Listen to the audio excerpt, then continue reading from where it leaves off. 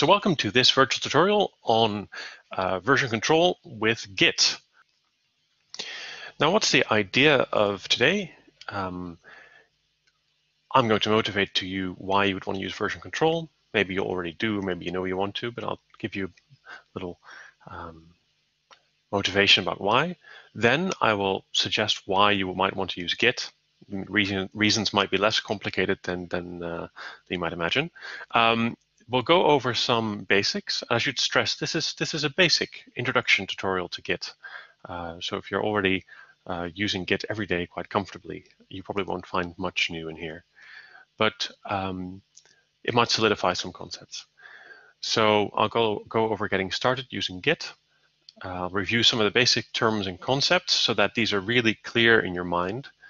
We'll go over some basic workflow and a couple of gotchas and subtleties that can crop up and they're useful to know about. I'll take a step back and compare Git to some other version control tools and see how they kind of differ. Again, not in any great technical detail, but just so you have an idea of what's going on under the hood, so to speak. Then I'll talk briefly about additional features offered by websites like GitHub and GitLab, what these give us in addition to the basic version control tool of Git, namely forking, pull requests, issue tracking, continuous integration by means of testing. And finally, I'll sketch a few distributed workflows. Feel free at any point to ask questions in the chat window. Okay, so why do we care about version control? So when it comes to either writing documents or writing software, we often end up in a situation where we have different versions. We start off with something. If it's code, it might be a single file or a bunch of files. That's our initial code. Then find out it doesn't work. So we edit. We find something that finally works. That could be our version 0.2 if you want to call it that. Then we make some other changes to make the code go faster. Okay, that's great. So we end up with our final code. That's all fine and well. But what happens if the situation is a bit more complex? So what happens if we have the following situation where you start off with some initial code, doesn't work, so you make it work. And then let me see if I can get an arrow to actually point. Pointer. Yes, so you should be able to see a little hand icon pointing. So you get some code that works, and then you make it go faster. That's great. Oh, but actually you go back and you realize, well, the entire algorithm I'm using is very kind of conventional, so I'm going to try and implement a new algorithm for the same thing that I want to do. A new algorithm that's been published, you found a publication, it looks like it would be really useful for your code. So you implement that in your code. So you end up with another version of your code, the different algorithm version. We'll call that version D to refer back to it later with a single letter. Now, suppose that you have some colleagues, Alice and Bob, that are very enthusiastic about your faster code based on the original algorithm. And they say, okay, this is great, but actually there's some stuff I want to do with this code. Alice says that, so she adds some new functionality. So she takes a copy of your faster code and adds some new functionality. Meanwhile, Bob is saying, well, I don't really trust your results. They look promising, but I don't really trust them. So I'm going to add some tests to see if the stuff you've coded up actually works, and if it works for particular well-defined test cases that I care about. So that results in a new version of the code, B. So Alice's version was A, Bob's version is B. Meanwhile, you yourself are thinking, yeah, actually, I've coded up all this maths stuff, all these functions there, linear algebra, whatever they might be, Fourier transforms, or some very specific functionality for your application. Actually, there's an external library that does this already. So really what I want to try and do is use the external library because it should be a lot faster potentially, or offer more functionality. So you go away and you take in your copy of the code that you've got, you start editing and adding functionality to use the external library, leading to a third version of the code C. Fourth, so we've got A, B, C, and D. Now, assume Alice's new functionality is implemented correctly. Assume Bob's tests were implemented correctly. You've implemented your external library code, and that all works. Now, the question is, what to do now?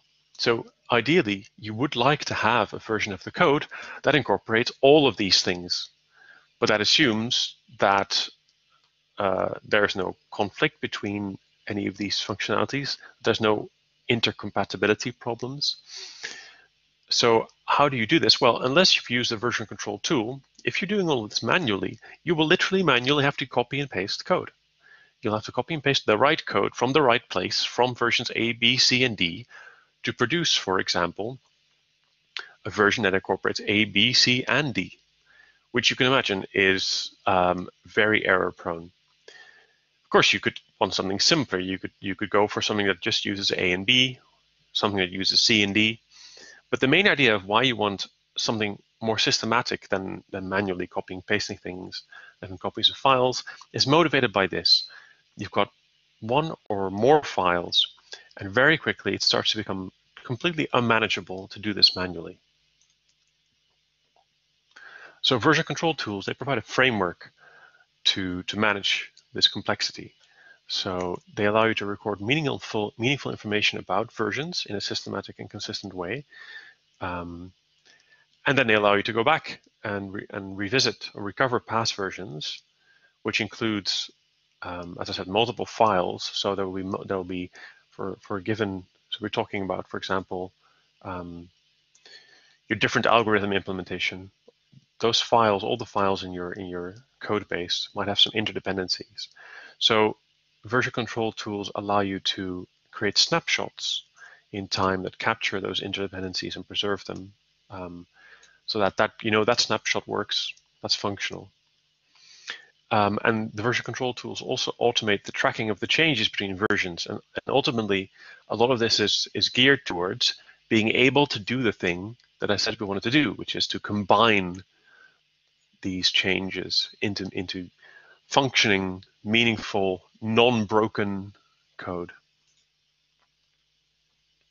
So also, version control tools are really useful for facilitating reproducible research, because once you've started recording version information in a systematic way, and once you have the ability to revisit previous versions of the code, not by happening to find an email that you sent to your colleague with the copies, or happening to find some USB drive in a backpack somewhere that contains a copy that has that particular functionality. No, but by having everything stored in one place, all the versions of the code, so that when you run the code, when you run a simulation, say you're running a simulation that actually produces results that you end up publishing for your research, then when you publish that, you can mark those simulation results as having been generated with a particular version of the code. And you can make it exactly clear to anybody. If you make your code public, you can make it exactly clear which version of the code was used to generate those results, which is a big deal in reproducibility. What version control tools also allow you to do is they make it much easier to duplicate and synchronize files across multiple locations, so across multiple machines. So you're not having to do sort of error-prone manual syncing, transferring, which allows you to therefore work on different machines, and also helps maintain backups of your data, of your code. Now, I've already talked about, in the example I gave, about having colleagues, Alice and Bob, that collaborate or that do things to your code. And this is, in fact, a really key aspect of version control and how we use these tools, namely that they enable collaborative work on software, namely on the same file or the same set of files at the same time by different people. And they keep track of things so that ultimately we can, in a reliable way, manage combining the contributions from different developers, from different authors. So on the whole, version control tools are just crucial or critical to software development project and to doing things in a sustainable way. So that's a general motivation for version control. Why is this virtual tutorial about Git? Why might you want to use Git? Well, you may have no choice. So it's a fact of the matter that over the last number of years, Git has become increasingly popular. So as you can see, these are some search term trends for since 2004, up until not quite the present day. But you can see the relative popularity of Git in green versus other version control tools like Mercurial or SVN, and Subversion, CVS, has really skyrocketed as much larger. So what that means is that effectively Git dominates software development, especially open source software development, quite generally, and as a result, or gradually more and more, it also dominates the development of software for computational science as used in academia. So when I said you have no choice, I meant that, okay, just because something is used by a lot of people doesn't mean you have to use it. In fact, you could use whatever you like. But if you're working on an existing software project, then many of them will use Git. So you're very likely to come across it. And you may not even be wanting to work on software. You may just simply want to download software. And even then, it can sometimes be useful to know about Git and GitHub. So I mentioned GitHub.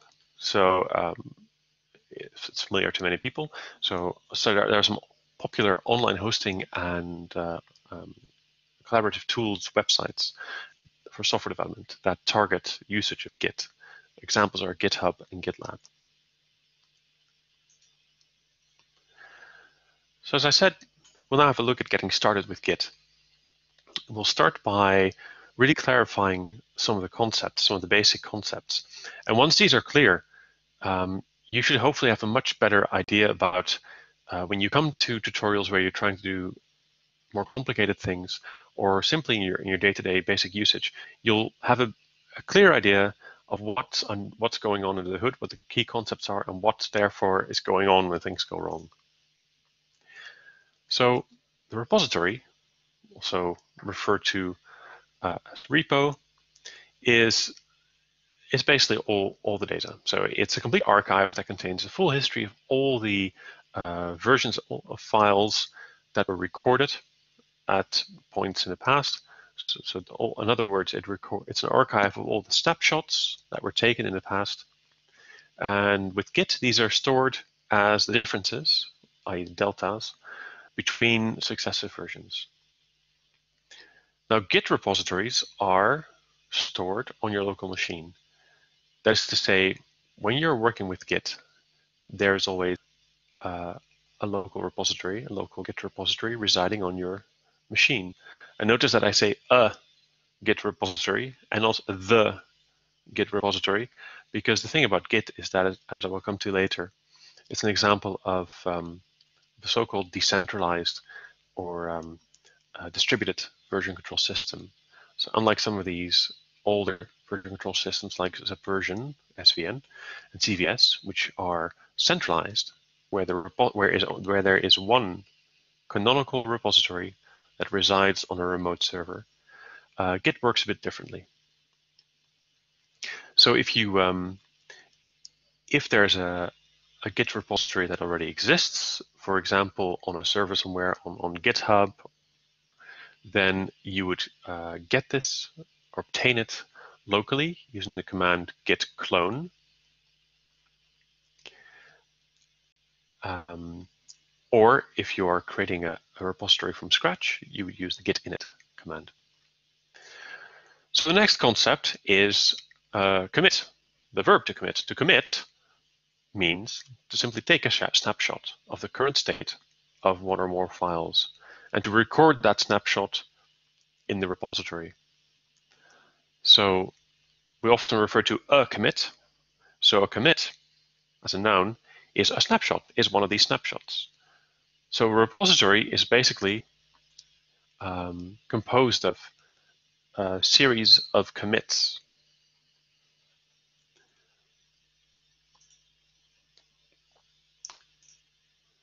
And talking about series of commits, one of the key concepts with Git, more so than with other older version control systems, is that of a branch. So a branch is a series of successive snapshots, i.e. series of commits of one or more files, which are stored in the repository. And all Git repositories contain at least one branch. This is always called the master branch. Now, to branch, to the act of branching, which you initiate by using the command git branch, is to create a new branch. Now, what does that mean? The new branch, which is an offshoot from the current branch, is initialized with copies of the current versions of all the files that are in the current branch. So if you are in the master branch and you create a new branch, then that new branch will contain copies of the current versions of all the files as they exist on the master branch. Now, why do we have branches? A big reason is to be able to pursue routes of development in isolation from the main code. So typically branches are created to add new functionality and to do so in a way that isolates these changes so that the existing code is not directly affected, but at a later stage, as we come to in a second, you can combine the changes that you will have made with the original code. And you can have, in general, you can have many, many, many branches. Something we'll come back to. So next concept, related concept, immediately following this idea of branching is kind of the converse, which is to merge. So merging, done with the command git merge, means to combine two branches by merging one into the other. So what does that mean?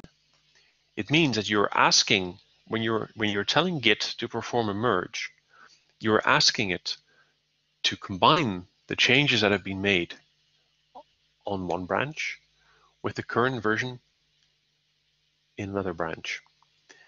When that happens, it will automatically look at, because it knows where all those changes have been made on both branches, it will detect where there are any conflicts, if there are any. Conflicts being where you've edited the same file in the same place, and will offer these for resolution. So you will need to then, you yourself will need to resolve these so-called conflicts. Of course, version control tools, they make things a lot simpler. They make your life simpler, but they are not they're not artificial intelligence that know how you want to combine things. So they don't magically combine things. If you have modified the same part of your code, you yourself will need to step in and make any resolutions. But they make things very much more systematic. So why do we merge? Well, as I hinted at before with the branching, you merge because you want to reintegrate some new feature that you've developed on a separate branch back into the main code base, which could be back into the master branch or into a different branch. You would do this typically after the new feature has been tested, is found to work successfully. Before that point, you would probably keep on developing it on your new branch. Another key concept for Git is the concept of the working tree, the working directory. So the working directory, it's what you type, it's what you see when you type ls when you're inside a repository. So wherever you are on your machine and you type git clone of some repository, as we'll show in an example, then you enter that repository, and when you type ls, what you see is the working tree or the working directory. And what that is a local view of the files on one branch of the repository. So by default, this will be the master branch. So when you first clone a repository and you don't specify any details, any options, the default behavior will be that when you look at what's there, it is what's there in the master branch. We'll come on later how you can change that. So in a command line in a shell, and we're assuming that when you start out with this, you might like to start using Git from the command line rather than graphical user interfaces, just because it will give you some initial experience directly. And when you use the shell or command line, you are limited to seeing, as I just described, you're limited to seeing just one branch at any given time. And what you see in your working directory, unless you've only literally just cloned the repository, will be the current state of the files, which, as you have edited them, or as you've added files or removed files, will differ from what's actually in the current branch stored in the repository. Now, I said you can only see one branch at any given time. To change this, if you want to change to a different branch, you name it, for example, one that you've just created, you would need to check this branch out. So that's what we call checkout. So this is done with the command git checkout. And what it does is switches your working directory view from the current branch to another branch. Another concept is the log, which you can see using the command git log. And this is a human readable record showing the version history. It basically shows for the branch that you're looking at when changes were made and committed, and hopefully some description of what those changes are as they were made by the author of those changes who committed them at the time. So when you commit, well, I'll come to committing in a second. So you always need to add some information. So what I've talked about so far has been relevant for managing your local repository, but there are two commands that are key when you're interacting with remote repositories, namely pushing and pulling. So to push, so here's something to understand. So a key thing to understand about Git is that when you're talking about committing something, committing a snapshot, what you're doing is you're committing to your local repository. It doesn't matter if you cloned that repository from something that lives elsewhere. When you are committing something, those changes are committed only to the repository that lives on the machine where you are working on. Now, the push command, what that does is if the local repository that you're working on originated by being cloned from another remote repository, then the push command uploads the commits that you have made since the last time you pushed. It uploads those to the corresponding remote repository. So, and the default behavior there is that when you say git push without any other options, it pushes the commits that have been made to the current branch to the corresponding remote, so-called upstream branch. You can define alternative behavior, but that's all in the manual on the help pages. If you try to push and there are conflicts between the state of the branch in your local repository and the state of the corresponding branch in the remote repository, then it will not succeed. What you'll need to do then is first to pull the changes from the remote repository into your local repository, somehow resolve the changes, and then push. We'll come back to this. So pulling with the command, done with the command git pull, is conversely to download the commits from a remote repository and to merge them into your local repository. And if you don't specify any options, then the default behavior of git pull is to pull from the remote branch that corresponds to the current branch you are on, and to merge those commits into the current branch. So this is a bit like in older version control tools what corresponds to update. like the svn update command. It's a bit like that. It actually consists of two subcommands, namely git fetch and git merge. Fetch downloads, and merge does the actual merging into the current branch. And this is where any conflicts that exist will become apparent. And so you resolve these conflicts locally.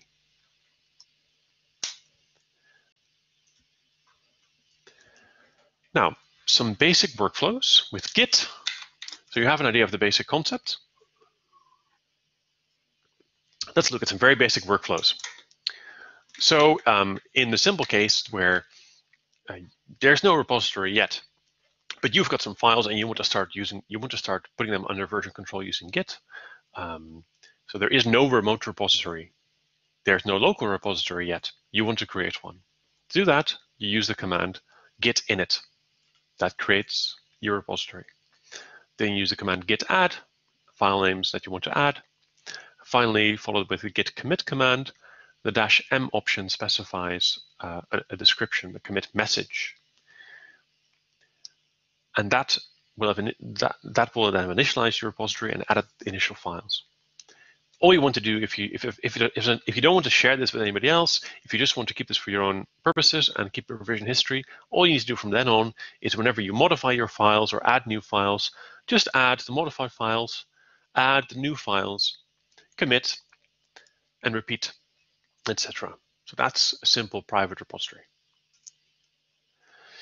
Now, when we come to a basic workflow for working with a shared repository, so I'm imagining here that you're working on some code, or it could even be a document. So you're working on say you're working on a shared software project as a member of the development team, who say you know as direct colleagues. So it could be one other person, it could be a bigger team. Let's assume that the project, that there's software that exists, and that software lives in a repository, in a Git repository, on a remote server, for example, the GitHub website. So, and let's assume that you want to develop a new feature in the software. So the first step is to clone your project locally with the git clone and the URL of the repository. Then you want to create a new branch for your feature with the command git branch. Now, something to keep in mind is that once you create a new branch, you don't actually automatically check it out unless you use some options. So you need to explicitly check out that branch before you can start editing that branch and making commits to that branch. So you do git checkout name of your branch. Then you modify and add files, develop your new feature, and commit these. And you run through that for a cycle of modifying, adding, and committing however many times you want. And it's a good idea to push these changes not too infrequently, just in case, I suppose, say your laptop or if it is your laptop that you're using, if that gets broken or caught under a bus, it's a good idea to always good idea to push. It's a good idea to if you're coding during the day and before you head home, it's a good idea to push before you go home, just in case you get hit by a bus and your laptop gets crushed. So at least your code will live on. Anyway, so to push those changes, you do git push, and that has the default behavior. So what we're thinking of here is a situation where you might be the only person contributing to that branch. So you're not expecting any conflicts. You're just expecting that you're committing changes to that branch, to the feature branch, and you're pushing those changes to the remote repository. And that would be, you're pushing them to the remote repository so that A, it's a backup, B, it becomes visible to others on your team so they can kind of see what you're working on and how progress is coming along.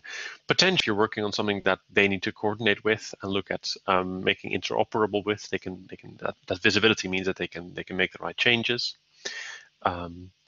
Also, as we'll come to later, the reason you might push is because it might set off some tests that could run automatically to test whether the code that you've just created actually does the right thing, doesn't break anything. Now, so that's the first part of this shared project development workflow. namely you creating the branch and you are pushing to the branch, and it's just all about your work in isolation of the rest of the code. Once the feature has been developed successfully and it's tested and it's been shown to have the desired functionality and also not break any of the existing code, typically you might want to integrate that new feature into the main code base, into the main code. For example, to create a release of the software, or to make sure that it can interact with new functionality that your colleagues are developing. So to do this, you will need to do some kind of merge, and you'll need merges are done locally. So what you will do is you will first, if you're going to merge your new feature branch into the master branch, which may not be a good idea, but let's just assume this very simple situation for now. Then you would first need to make sure that your local master branch is up to date with the master branch in the remote repository that this repository is based on. So to do that, you would switch from your feature branch to the master branch with the command git checkout master. Then if you run git pull, you'll pull all the latest changes that have been made to the master branch while you were busy developing your feature branch, which may be a matter of days or weeks or months, depending. Then you will locally perform on your machine the merge of your feature branch into the master branch with the command git merge my feature, and by default that merges into the current branch, which is the master branch, because you've checked that out.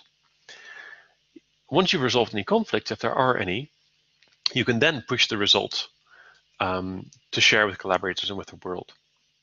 So we're assuming that at that stage, the functionality of the new feature has already been tested successfully, which is a good practice to do before you start modifying the main branch or the master branch. And a note here is that, as I said, it might not be a good idea to modify the master branch because it's risky, because resolving conflicts can get messy. There's things you might not have taken into account. You need to make sure that you're coordinating how the code is changing with other people contributing to the code. So often, most development workflows don't necessarily merge directly into the master branch. You would typically merge into intermediary development branches. We'll say a bit about this later. There's a couple of subtleties or gotchas, things to keep in mind, things that might trip you up with Git. There are actually lots of things that might trip you up with Git, but it's kind of impossible to list them all in this short tutorial. But here are a couple of things. So the one thing that always confuses people, well, especially, it can confuse people anyway, regardless of whether they've never used version control or whether they're coming from an older version control system like Subversion or CDS. Namely, the first thing on this list is that Git has the notion of an index. So what this is, so we've talked about committing files. So committing files is actually a two-stage process. So you typically don't type git commit. After making changes, you typically don't simply type git commit, or rather you can do, but there are some additional options you would need to use to make that work. Typically, it's a two-stage process whereby you make some changes to files, and you then tell Git that you intend to commit the current state of those files. And this note of telling Git that you intend to commit these files adds them to the index. So you do this using the git add command. So the index is a staging area or cache, which just is basically keeping track of the files that will be committed the next time that you type git commit. It sounds really complicated. It is really complicated, and it can trip you up. But when in doubt, you should just use the command git status, and that will tell you what's going on. Git status will tell you what branch you're on currently. It will tell you what's in the index, so what is scheduled to be committed. And also, it will give a breakdown of how the current state of the working tree compares to the repository. So with regards to the current branch that you're on, it will show you files that have been that are already being tracked in the repository and have been modified and scheduled to be committed, files that are already tracked in the repository and have been modified but are not yet scheduled to be committed, in which case it'll suggest you schedule these to commit them, and files that are new and are not yet tracked, in which case you may want to add them to be committed for the very first time. So when in doubt, use git status, and that will tell you a lot more about what's going on. And the thing that trips up people is that existing tracked files that are modified, you need to add them explicitly to the index every time to make sure they're included in a commit. So another gotcha is if you go off and try some simple examples and you create a new branch. When you create a new branch locally and then try to push that to a remote repository, it will by default fail unless you specify some additional options. You can specify these some option either when you push, at the time when you push the newly created branch, or when you create it in the first place. So these are the -- set upstream options or the track options. So you can Google this or look at the help by doing git branch -- help or git push -- help. When you're using Git, you will see sometimes cryptic references to something called head, all capitals, head. Head is a reference to the most recent commit on whatever branch you're currently working on. That's something to keep in mind. Let's have a comparison now. Take a step back at how Git compares to other version control tools. I've said that Git is an example of a centralized, decentralized or distributed version control tool. Mercurial is another example. Other control tools like CVS and Subversion are centralized. And I've already said what this amounts to. So another key difference is that Git has a much greater emphasis on an efficiency using branches, which allows for much more complex and flexible workflows. So I'm going to go quite quickly through these next few slides because they just talk about how distributed version control works in general. The idea being that so each person that has a local repository, you don't need to have a central server, but it's very, very, very useful and often in practice almost always used. A new user will clone an existing repository. Users can make changes in the local repositories on whatever branch they want to. Then to combine these changes, somebody will have to pull somebody else's changes, then merge them into the relevant branches. One of the people who made these changes in the first place can do it, Dave or Carol in this case, or Alice can pull the branches from both these people and then merge them. As I said, we often use a centralized server for convenience. So the clone would happen by both Carol and Dave from the central server. Carol and Dave both make changes. They push these changes to the server. If they both had made changes to the same branch, for example, master branch, then the first one that commits wins, so to speak. And then if Carol committed first, her changes will be put into the remote repository. Dave will then find that it doesn't work for him. He has to then first pull the changes from the server, merge them with his changes on the master branch, and then push them back to the server so others can see them. And others can then pull these again to update. Oh, okay, that's more complicated. It's not interesting. So the advantage of distributed version control in Git in comparison to all these older version control tools is that you don't need to be online to make changes. So actually, that was one of the reasons for originally developing Git in that way. You don't need to be online.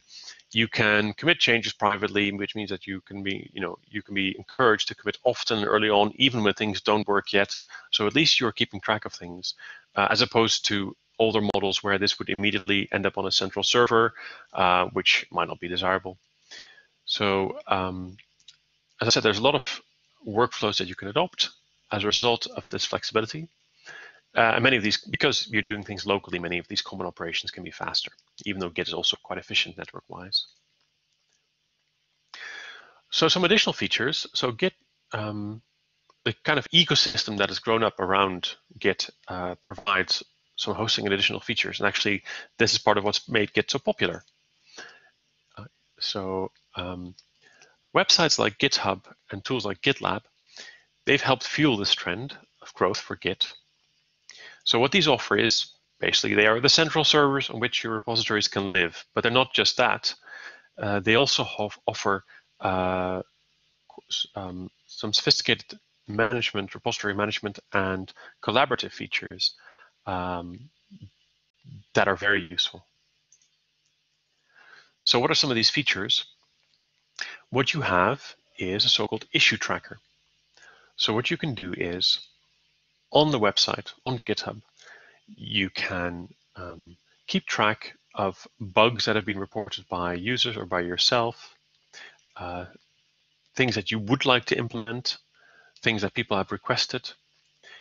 And this can be a basis for discussion between developers that are contributing to decide on to make design decisions, and ultimately to implement these decisions by creating a new branch, and then by committing to this branch.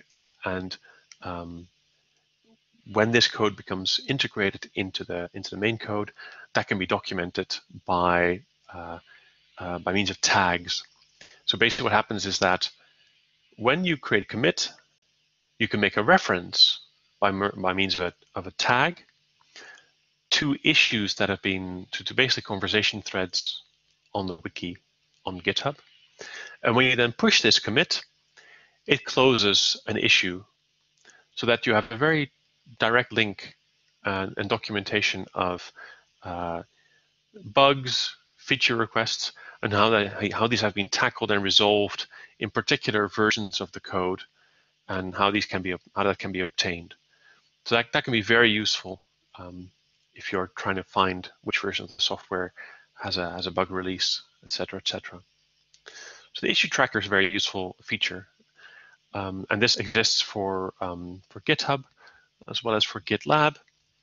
I'll say at the bottom what GitLab is, but another very useful feature is so-called pull requests. So there's a mechanism that has become a very common workflow, which is fork, clone, pull request.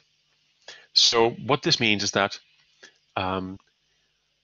what GitHub allows people to do, developers to do, is you can clone a repository within GitHub, which is also known as forking. And what that does is it creates a copy of a repository which you then have write access to. In other words, which you can then make changes to. This does not require you to have write access to be able to actually push changes to the original repository, which probably the developers would only want people that they know very well and that they're working with directly and collaborating with directly to be able to do. So the reason why this is nice is that it allows anybody to make changes to code, and once they've made these changes and they've either fixed a bug or introduced some new feature, and they would like to integrate these changes into the original repository, they can then do what's called a pull request or merge request. So what that means is that within GitHub or GitLab, you can issue a request to the owners of the original repository that they essentially merge the changes you have made in your fork of their repository into their repository. And they can then inspect whether your changes have succeeded in solving the issue before they accept this. And this is a way of managing bug fixes and keeping things sort of clean, but also making it much easier to engage any public developers who wants to into contributing to a project. Another feature is to do with facilitating continuous integration and testing. So I've talked about running tests when you push a commit. What you can do is within GitHub and GitLab, you can set up so-called pipelines or jobs that run server side after a commit is pushed. And what they might do is they're very flexible. You can define them to do all kinds of things. What they can do is run a suite of tests, say, that exercise your code and see if the results match expected results. So this can be used for, I guess, testing new functionality as you integrate it, or for making sure that you don't break already existing code. So it can really help with regression testing and automating the process of regression testing. And this, as a code base becomes more and more complex, becomes really valuable because there might be unexpected side effects from new features that have been developed in isolated branches. And it's very important that these are tested before they're integrated into the main code. I've been talking about GitHub a lot, but there's also GitLab. And GitLab is essentially offers very similar functionality to GitHub. Both of them are continuously developing the particular features that they support. There's a free version of GitLab and a paid-for version of GitLab, or enterprise version. And essentially what so GitHub was recently acquired by Microsoft, whereas GitLab, so GitHub is used as a service using the website github.com. GitLab is just a piece of software which allows you to set up your own GitHub-like instance that you host yourself on whatever infrastructure you like, which you therefore have complete control over. So that can be desirable both in terms of privacy and just payment and policy and what you implement, providing your own infrastructure. So finally, I'd just like to talk about a couple of workflows, a couple of examples of the kinds of workflows that Git allows. So some of the more complicated ones might be more common in a really sort of fully fledged, large-scale commercial software development. But even in many scientific applications, which can get very complex, it's useful. They can come in handy. It's useful to know about anyway. So this example of a distributed workflow is the so-called integration manager workflow. And it assumes that you have one so-called blessed repository or canonical repository. So this is the repository that people try to keep as clean as possible. And developers will pull from this repository. Developers who are wanting to contribute to this code will pull from this repository into their private, directly into their private repository. So they will have cloned the blessed repository and then pull the latest from it. Then they will make some changes, and they won't have write access to be able to directly merge into the blessed repository because they're not blessed enough, I suppose. So instead, what they do is they push not to the blessed repository, but they push to remote public repositories, which could be forks typically of the blessed repository. Then an appointed person or people, the integration manager or managers, will look at these public repositories. They will pull the changes that the developers have pushed into their local repository. They will do the merge, making sure that the holiness of the canonical blessed repository is not altered and that everything still works. So the integration manager in this case is responsible for doing a good integration according to some policy of best practice and what they want for the code. And finally, the integration manager then does have write access to the blessed repository and can push directly to the blessed repository. Another workflow, the so-called dictator and lieutenants, and this introduces just an additional layer essentially, because again we have the blessed repository, we have developers that are pulling into their repositories, making changes which they then push to develop, to lieutenants, and these lieutenants then make intermediate decisions about whether or not to scale this up to some overall integration manager who can then push to the blessed repository. So that's just quite a short overview of Git. I've not gone into really details too much detail about using Git and doing demonstrations, because I've provided some references on the next couple of slides for practical exercise you can do yourself. So, but I really wanted to focus on the virtual tutorial on getting the underlying concepts really clear, giving a good basis to start with Git. And just some final thoughts are that version control systems are not a magic bullet. They're very powerful, and in fact, they're almost dangerously powerful sometimes. Git can give you trouble. So it's very easy with Git, if you don't know exactly what you're doing, to shoot yourself in the foot, or to end up in a situation where you have changes in multiple branches and it's asking you whether you want to so-called stash these changes before you check out a new branch, which can lead to lots of confusion. But I just want to make sure the underlying concepts are clear. One of the other key things is that you will still need to think about how you want to manage your work and decide on this. And in particular, you need to plan with your collaborators on how you're going to work collaboratively, who's going to commit, who's going to have write access, what is the policy for integrating code back into a development branch or even the master branch. So these are some references which I would, very much urge you to have a look at, because they go into just a bit more depth than is possible in the time of the hour that we have for this to have the basic introduction. And the final link in particular talks you through a practical exercise using Git. Yep, that's right, that link there. The quick introduction to version control with Git and GitHub.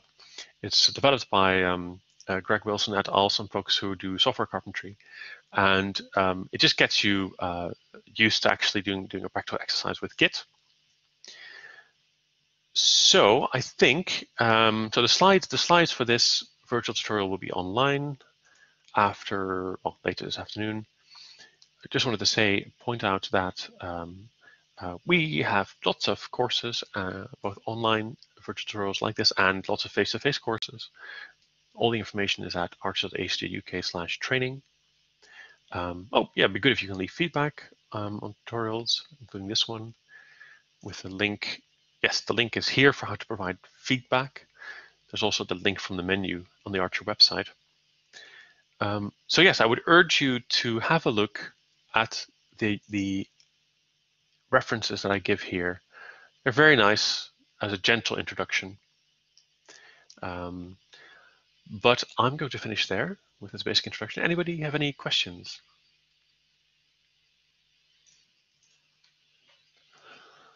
Okay. Git server on Windows. So GitLab, you would be talking, when you talk about Git server, I suppose you mean being able to have a remote repository that's hosted on a Windows machine that you can clone from and push to and pull from. Is that what you mean? Yeah. So I think, let me see. I don't know if GitLab runs under Windows. GitLab on Windows. GitLab installation on Windows is pretty easy. Hopefully, maybe. Oh, you need a virtual machine. Okay, it's possible. I think it's possibly not ideal. What has started happening actually is that a lot of institutions, universities, research institutes have started sort of providing their own GitLab infrastructure for the institute as a whole. So perhaps you could look into installing GitLab. I would first look around, see if the local IT or research computing support team at your institute is considering or already offering some kind of Git functionality. I mean, I suppose that's because that would give you an alternative to using GitHub if you want to keep your code somehow within your own control or have particular policies. Does that answer your question?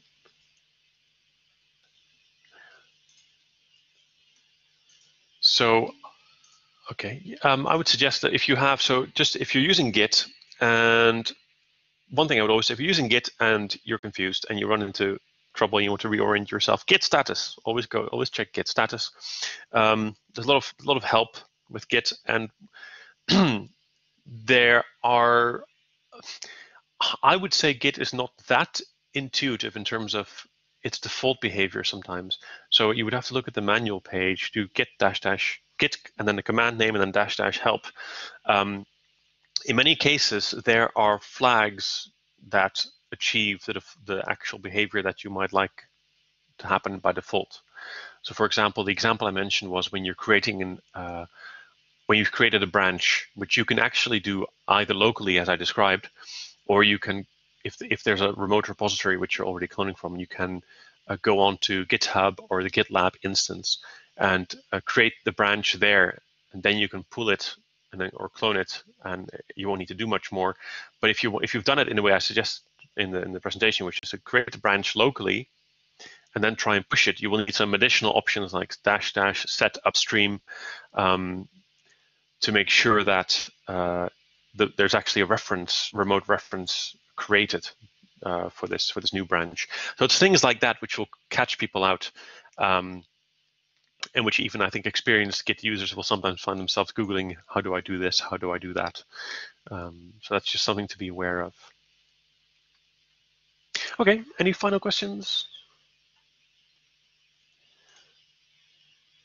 If not, then thanks everyone for attending. I hope that was useful. Goodbye.